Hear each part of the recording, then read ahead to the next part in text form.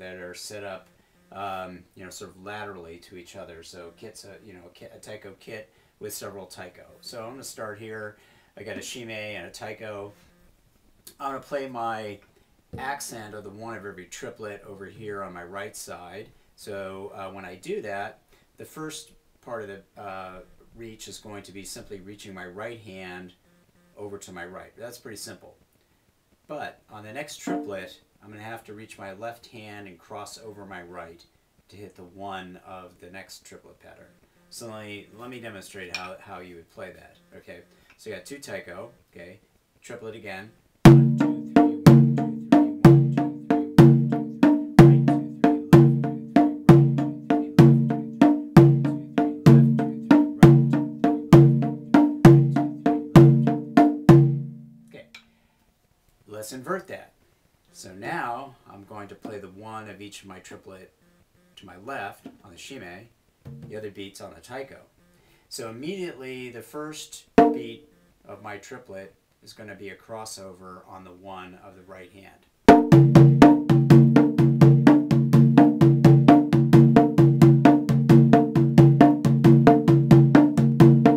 Okay, so that crossing over, you have to get used to that, because when you have taiko set up in a lateral kind of a arrangement like this, when you're moving from your right to your left, one of those hands is likely to have to cross over because one hand is moving the opposite direction of where your taiko are placed. So let's go back to this drill. What I think is fun about this is to play them and invert them, because it also inverts the pitch. So let me show you how that works.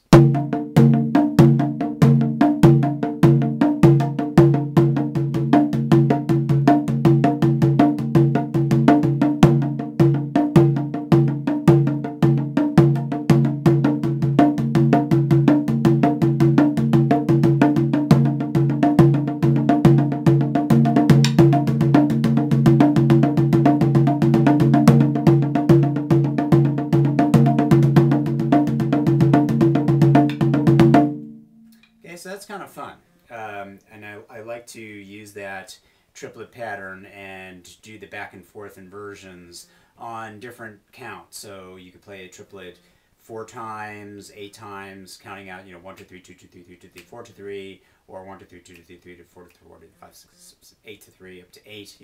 However many times you're going to play the triplet, doesn't matter, and then invert it, and you can hear how the pitch inverts. And then I think, if you want to pass that along several taiko, so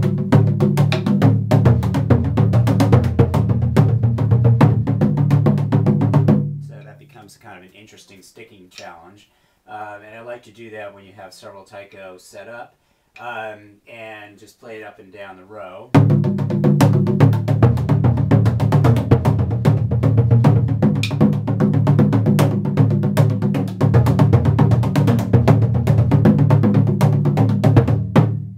kind of fun.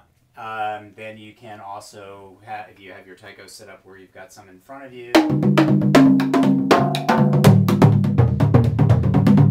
you can mix up the sticking. So I'm reaching forward here.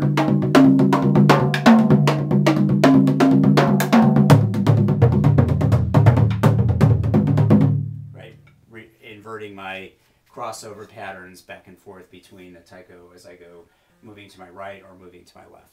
So there's some ideas for you to take and practice and have some fun with. So, you know, again, it started off with this simple pattern.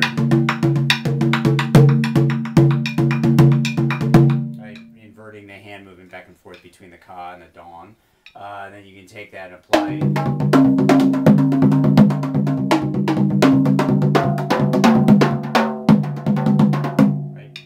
Taiko in front of you, reaching forward backwards, or Taiko to your left and to your right, crossing over to your right side or to your left side.